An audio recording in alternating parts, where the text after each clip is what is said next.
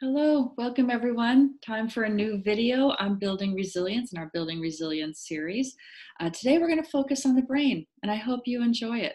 So let's go ahead and get into our video here. And just take a minute for me to pull it up. So, building resilience, how can we handle stress and be more present and embodied in our lives? And just to give you a quick background, in case this is the first video you're tuning into, why I'm talking about this, I've been a practitioner of Chinese medicine for nearly 25 years, as well as being trained in multiple other healing modalities, such as somatic experiencing and biodynamic breath work and trauma release.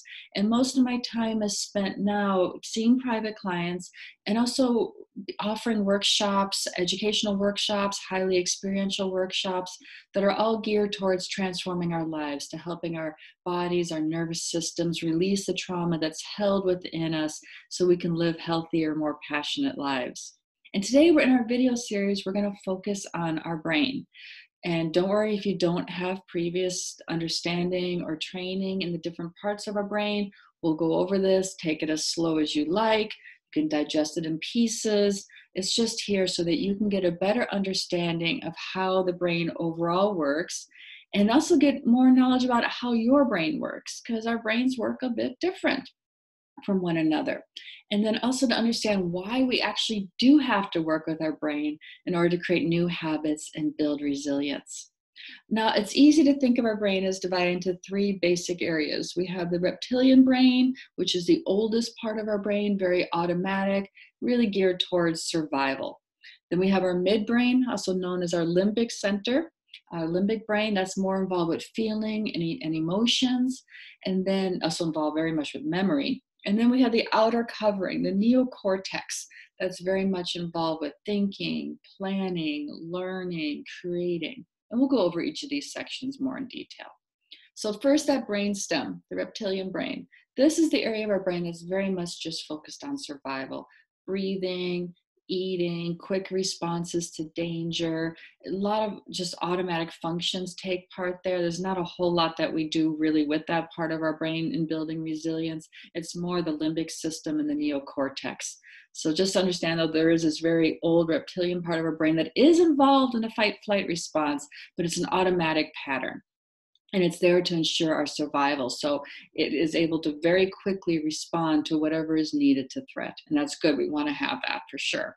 Now, the center part of our brain, this midbrain, also known as the limbic system, it has these different parts to it, the hypothalamus, the thalamus, the amygdala, and the hippocampus.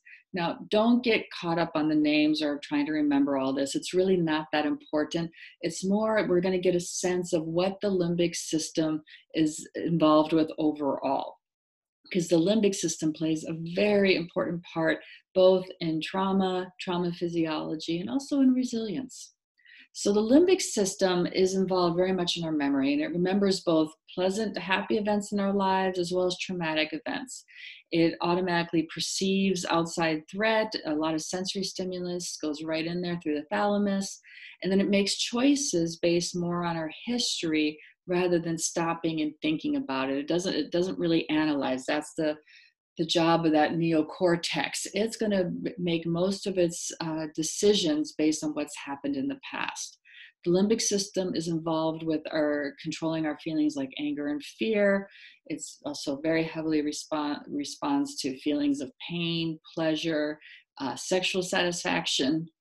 It's there to control aggressive or violent behaviors if we have a properly functioning limbic system, one that isn't too hyperreactive, that doesn't have too much dysregulation in it. So it is able to control those aggressive or violent behaviors. And it responds to sensory information, especially the sense of smell. So smell is one thing, maybe you notice that a smell will bring back a certain memory for you. That's all part of that limbic system. Now, a big part of that we want to understand is this piece down here, this little yellow dot. We have it on both lobes. We have both the right side and the left lobe of our limbic system, and it's called the amygdala. And the amygdala is really the alarm portion of our brain. It's what helps trigger that fight-flight response. The amygdala also is very involved with the processing of feelings, especially fear and anger. And it can be very hypersensitive to things like that. It can perceive fear, perhaps where there isn't anything to be afraid of. It can perceive anger. If it's not functioning properly, it can perceive anger on someone's face when perhaps there really isn't anything there. The amygdala can get very tuned towards seeing certain things based on what's happened in the past.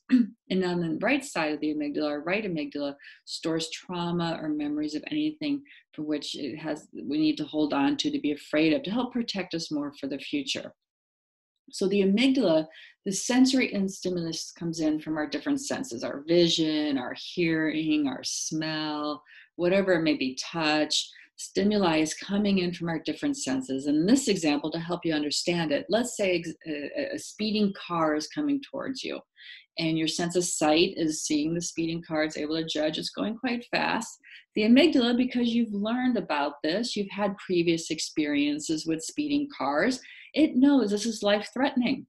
And so then it automatically triggers that bodily response of, whoa, afraid, jump back onto sidewalk.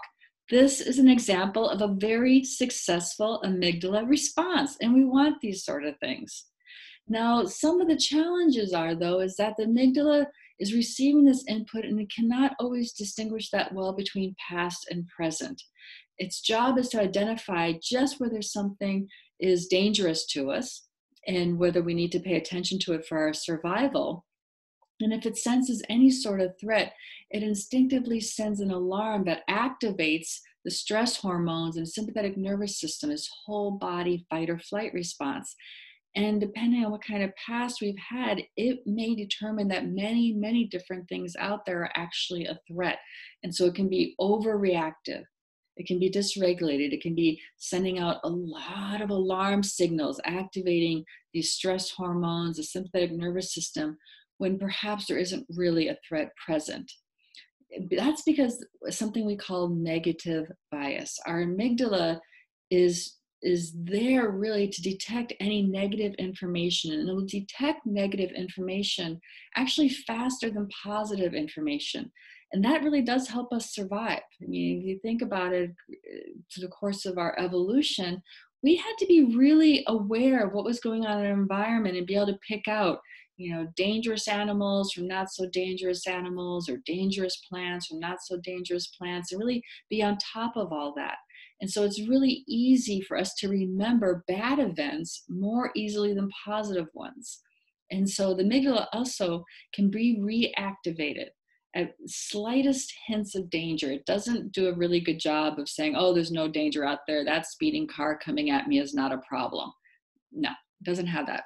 And this reactivation, though, at even the slightest hints of danger can cause a lot of uncomfortable sensations in our body, tight belly, tight throat, heart palpitations, intense feelings like a lot of anxiety, feelings like a lot of fear, constant ongoing fear. And also it can trigger impulsive or aggressive actions. We might get really angry at people easily. We might be very hypersensitive to things. And just to, because I think it's easier to learn through pictures sometimes than just words. So here's an example of this. Let's say we had at one time, we were hurt by a red truck. So here's a red truck. That's our original trauma. We were crossing a street one day and a red truck accidentally cut us off and we got hurt somehow. Maybe we fell backwards, or the truck may even have hit us if we're really unlucky. So there was some sort of original trauma with a red truck. And you can take this red truck and you can put anything else in there you want. It can be a person, it can be a situation, whatever it may be. So there's this original trauma, and that memory of that is held very strongly in the amygdala. And the amygdala then becomes very hyperactive. It can interpret other things that are similar to being just like the original trauma. So instead of this exact red truck, it can be red cars. It can be different types of red trucks. It can be different shapes of red trucks. Anything that is similar enough to that original trauma can start to trigger feelings of I'm in danger. So this recreates the body state at the time of the original trauma, meaning that it sends a signal, okay, I'm in danger. And that then causes more release of our stress hormones, cortisol and adrenaline. And then we can re-experience a lot of those original fears like rage, sadness, those original feelings that happened at this original trauma when we see things like this. And that's, think about flashbacks. That's one of the ways that flashbacks work, is that something that is similar, a sound, a sight, a smell, that's similar to original trauma, or that can remind that amygdala of that original trauma, we then get a surge of, oh my gosh, I'm in danger. And then we have that cortisol and that adrenaline being released. So that's just a little bit about the limbic system. It's really important to kind of hold that piece as we move forward, so you can understand more about resiliency and why we need to dampen down. We need to help release and relax some of that amygdala response. And one of the ways that we do that is through our neocortex. And the neocortex is that outer part of our brain. This is the part, you've probably seen many pictures like that in the past. We have the frontal lobe of the neocortex, we have the temporal lobe, the parietal lobe, and the occipital lobe. So here's the neocortex. And this is the part of our brain that when we talk about, oh, I'm more right-brained, or I'm more creative, I like to write, I'm an actress, whatever, it's our emotions, more of this kind of fluid, creative side of us. We say I'm more right brain. And then the left brain we say is more logical. It's involved with science and reasoning and practical solutions to problems. So we have this idea that there's these two different parts of our brain, and they do have different functions, the two different hemispheres of the cortex. As you can see here, there is some truth to it. The left hemisphere is more involved with language, analysis, naming, facts and stats. The right side is more about spatial awareness, visual awareness, different types of memories, really noticing facial expression, body language. But the truth is that these two sides very much work together. We have another structure in the brain called the corpus callosum, which helps connect them. And these two parts are meant to work together. So the neocortex is about 30% of our entire brain. And you can see that there's these different functions in each of the different lobes. So the frontal lobe is really about planning and logic and behavioral control and personality structure. All that is part of that frontal lobe. The parietal lobe, more about making sense of the world. Temporal lobe, more about memory. It's also very close to the limbic system, which is right underneath it.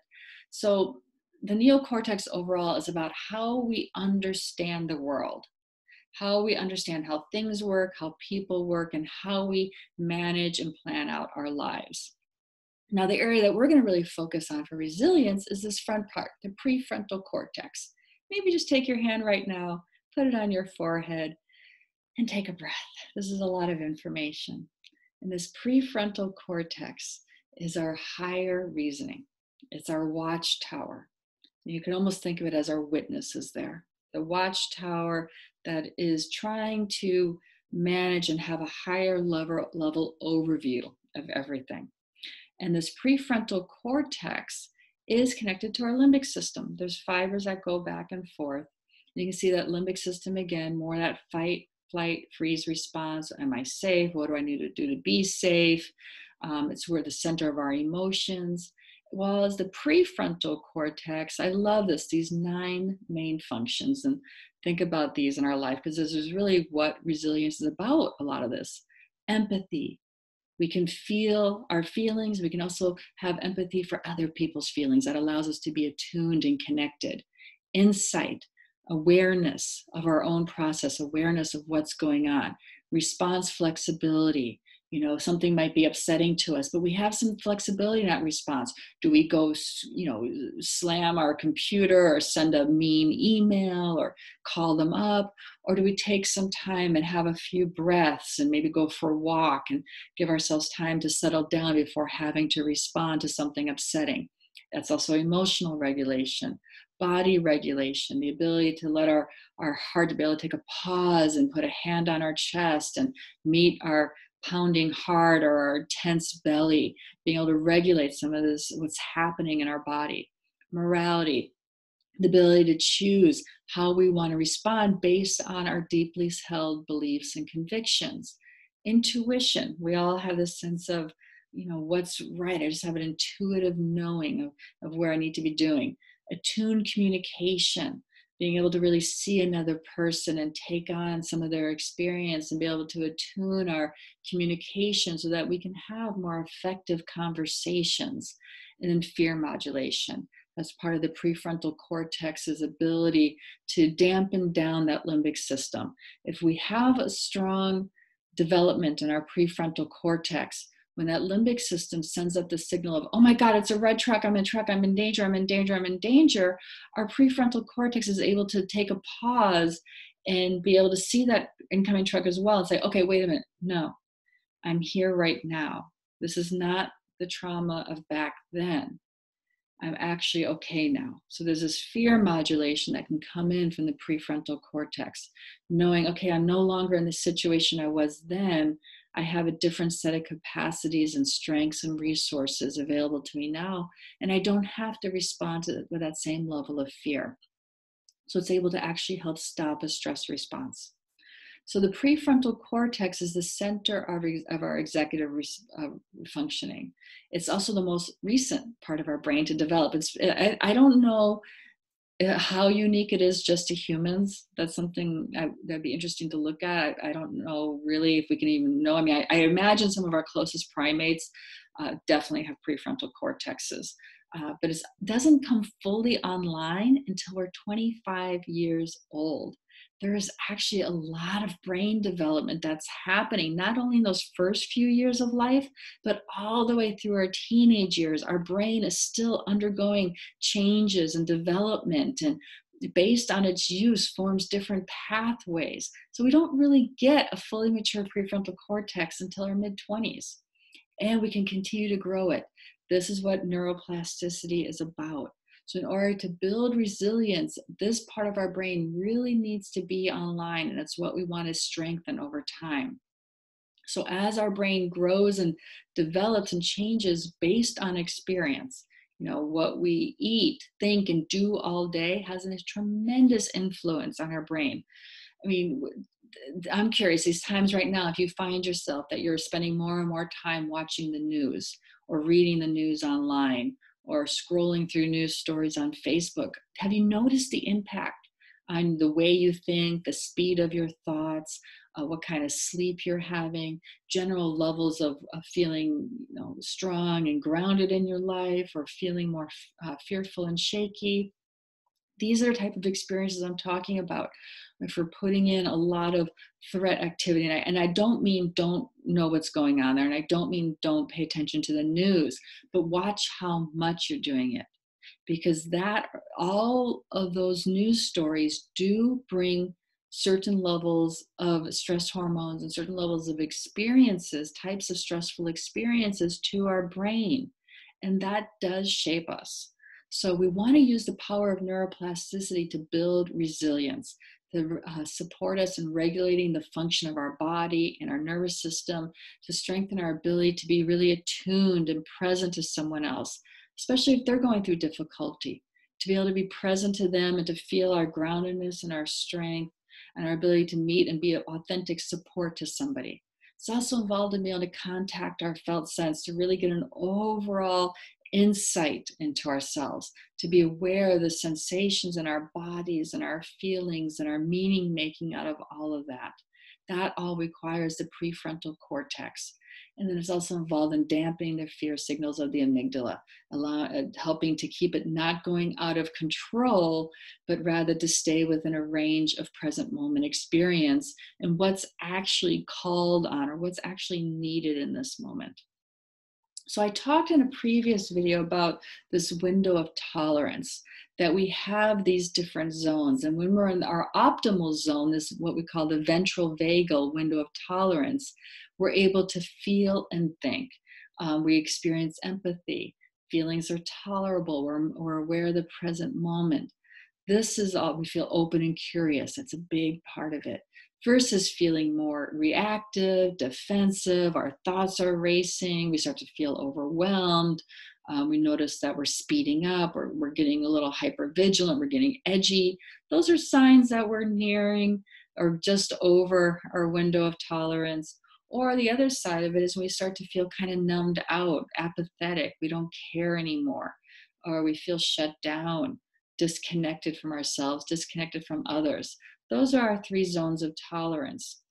And the prefrontal cortex operates best, obviously, when we're in this middle zone. This is the area where our prefrontal cortex is really able to bring awareness to our experience and is able to bring support to our experience, versus when we go too far over here, we're more in that sympathetic activation. And when we're too far over here, we're more in that dorsal vagal shutdown, and the prefrontal cortex is not able to really bring all of its tools to our experience.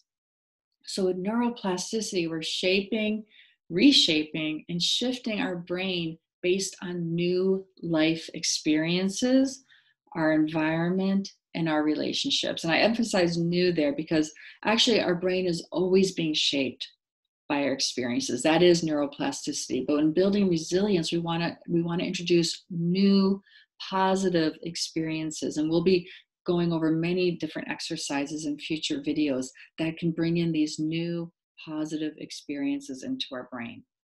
So building resilience, the key to creating that window of tolerance, because we all have a window of tolerance. And I probably said this in another video, but I'll say it now. We all have a window of tolerance. For some of us, the window is a little bit more narrow. We have a narrower range of what feels good to us. And it's easier for us to tip over into activation or to tip out into underactivation.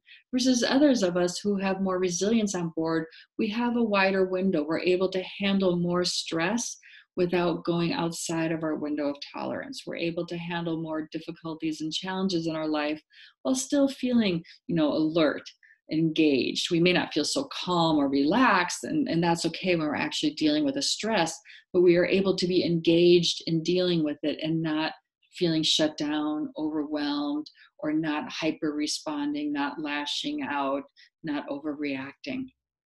So the key, that window of tolerance where we can be fairly calm, we are definitely alert, we're fairly relaxed, and we are definitely able to engage and respond appropriately to our life. We feel centered and balanced in those situations. And so in building a resilience, and because I've talked about the brain and the nervous system and that, you've learned so far that the nervous system actually feeds up into our limbic system. All that sensory information I talked about earlier coming into the amygdala, that sensory information is coming in from our nervous system. It's coming in, like I said, through our eyes, through our touch, through our hearing. All of that information is coming in from our nervous system, and it's feeding all the way up to the limbic system of our brain, and then also into that neocortex. And then that shapes our thoughts. Our brain takes in all these different pieces of information, and based on past experiences, makes analysis of it, makes reactions out of it. And often we think that the most important thing is to change our thoughts. We think, okay, if I can just change the way I'm thinking, if I could just be more positive, if I could just, stop worrying, things would be so much better. And while there can be some benefit there's definitely some benefit to working with our thoughts, I think of it as that's actually starting kind of at the end of the line, the end of the train. You're not really starting with the engine, with a train where the engine is actually driving where the train is going and not the last car on the train. It's trying to just work with your thoughts is just kind of trying to control where this last car is going. You have to work with the engine. And so that engine is the body. The engine is what is actually coming up through all that sensory information, through our internal sensations in our body. It's not just sight and sound and sense of touch that's feeding up to the limbic system, but it's also tension in our body. It's looking at, the butterflies that are happening in our stomach or the pounding heart. All that feeds up, and then we start to make meaning out of it. So we want to understand how the chain of events happens so we can see how working with our body to actually strengthen that flow between the parasympathetic nervous system and the sympathetic nervous system, that restores the flow and helps us build resilience. So working with our body is really working with the engine, with the first car, that train that helps direct how things are going to go from there. So I hope you enjoyed today's video. Next videos, we're going to talk about the kidney and adrenal system and more about our stress response. And I'm going to create some more videos on what are some home exercises, what are some practices you can do to strengthen your resilience. And they will be both based in the body, in breath, in working with imagery, and also working with your thoughts, things that you can do to help support your nervous system and create more resiliency. So thank you for watching. I hope you liked this video. If you did, please subscribe. And you can also visit my website to see any upcoming retreats and trainings I'll be offering. So thank you very much. And I wish you a beautiful day. Stay well, stay healthy, stay safe. And I'll see you again soon. If you have any questions, please just post them down below and I'll be sure to answer them in the next videos. Thank you so much. Bye for now.